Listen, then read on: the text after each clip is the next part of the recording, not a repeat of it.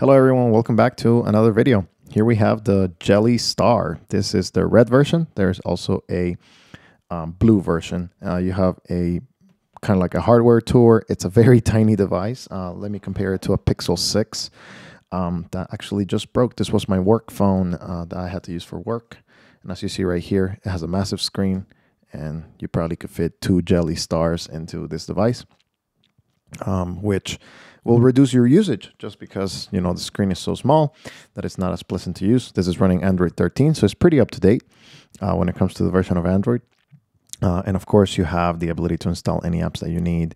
As you see, I have installed different apps, and after this video, I'll probably delete a bunch of them because I don't need them. I just want to kind of like showcase a range of apps that you can install, and you can install even more like launchers and change it, you know, whichever ways that you're into in order to minimize your usage. This has become my work phone for the past 2 weeks since my other device broke. And of course, it does have extra features like the LED lights, which turn on when you have a notification and also when you're playing music. Let me see if I can play something here. Very low volume so that the LED lights do come. There it is. And as you can see right there, you know, it kind of goes with the beat and whatnot. So that's essentially what it does. And you have the ability to use transit. You have the ability to use essentially anything you want. It does have a flashlight button or a customizable button as well. And it's pretty nice. The camera is nothing to rave, but I'll definitely put a picture so you guys can evaluate. And of course, I will put here the things that you always ask. But this being a smartphone, I think you know that everything is available. You know, every app or every service that you may need. This has the Google Play Store, so you can literally just go into the Google Play Store and download anything that you actually need. So it's kind of like the concept that I want to talk about today is not necessarily the functionality of the phone, even though that's, you know, pretty good. But essentially why you should get a very small mini smartphone. So a lot of you always say in the comments, what about QR codes? What about WhatsApp? What about, you know, all of these different things? I need this, I need that.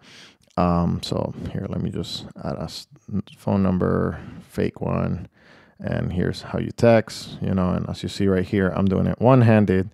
And it's perfectly doable. You also have voice to text as well to use your text messages, and you know, it will copy and do everything like a regular smartphone, so it will not be any issues.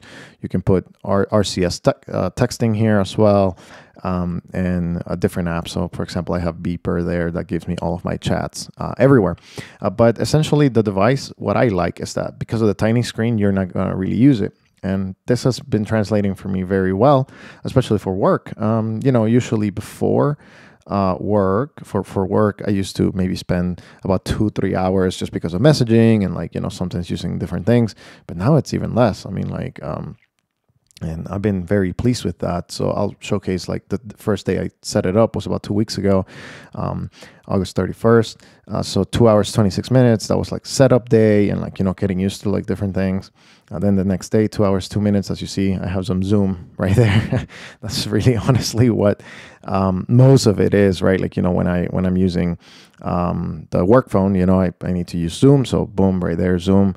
Then the next day, 2 hours, which I did spend a lot playing chess that day, even on this tiny screen. But after that, it's like an hour and 15, an hour 14, an hour 7. This one is actually 33 minutes of transit, the app. I was kind of like going back and forth in between different areas, 38 minutes of transit. I mean, as you see, like most of my usage is like either chess, which I love. It's a very entertaining game and it kind of keeps me active. It's kind of like a hobby for me when I'm not actually playing chess with other people in person. But essentially, all of the other stuff is like Zoom meetings, you know, and things like that. Yesterday, I had a meeting on Google Meet right there, 25 minutes. So out of the an hour and 30 minutes, I'm actually, you know, 25 minutes are in meetings and things I actually have to do. But because this screen is so small, I'm not really tempted to use it that much. I mean, today it's been 11 minutes and actually most of it was because I had to check a couple things for work and for things to work out. I traveled with this phone to San Diego. and it worked very reliably, no issues. Again, it's a very good device, very snappy. I believe it has about 8 gigs of RAM or something like that.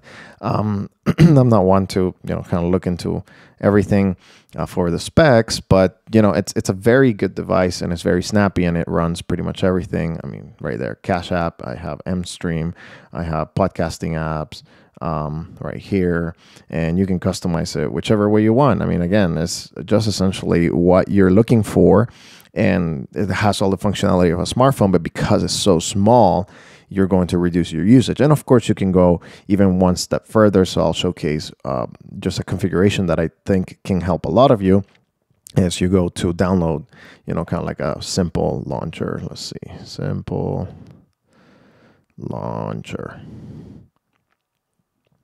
Right there. I think it's not this one. No, this is not the one. I'm trying to get the one that is like kind of like text based, so it's text launcher, probably text. And as you see, texting is not horrible because it does have the capacitive screen. So right there, text launcher. If you install it, this is not probably the prettiest launcher that is for these purposes, but I'm just showcasing something that you can do when you launch it. Right there you go. You have all your apps and a wallpaper, and that's pretty much it. And honestly, this is not very pleasing to use because you don't have the icons. So it's going to, again, reduce your usage even further. You can put this on grayscale mode. You can uninstall all the apps that you need. And I think it's a good alternative. I think it's a good phone. I mean, instead of using a massive screen device like this one, you use a very small one. Or, of course, you have another alternative. Here you have a Chin F21, which is another possibility that you could use. Is you have about the same screen, but of course you also have the buttons that you can kind of rely on for different services and opportunities, and these will run pretty similarly. Of course, the Chin is a little bit better when it comes to the slimness, but again, I really think it's a good device, and I really think that you should take a look into it because it's relatively inexpensive compared to a smartphone. It's about $200. It does have the LEDs, which are a gimmick. It's not really a big feature, but I think it's a good device. I think it can get the job done, and it can help you reduce your screen time. So if you have any questions about this device or any of the other devices, please let me know, and I'll be interacting with you guys in the comments. I hope you enjoyed this review. I will be keeping this device for more testing purposes, but definitely it's going to become one of my daily drivers for usage and for work. That is, of course, I still have my light phone, which is a completely different philosophy, but that's for personal, and that's when I disconnect and don't have any work to do, or I go on vacation. But whenever you have work to do or stuff that you need to do, this is a good compromise. And I think, especially if you have a work that requires a lot of smart apps, this can be excellent because it doesn't give you a whole of opportunity with a big screen to enjoy your latest shows or different things. You're literally listening to things or looking things very quickly on the fly that you may need information on. So it's a good alternative. Hope it helps you. And hopefully, we'll be cycling through these different devices and seeing what's best for me. But, always look at what's best for you and the different resources that I have had. Thank you for watching. I'll see you in the next video.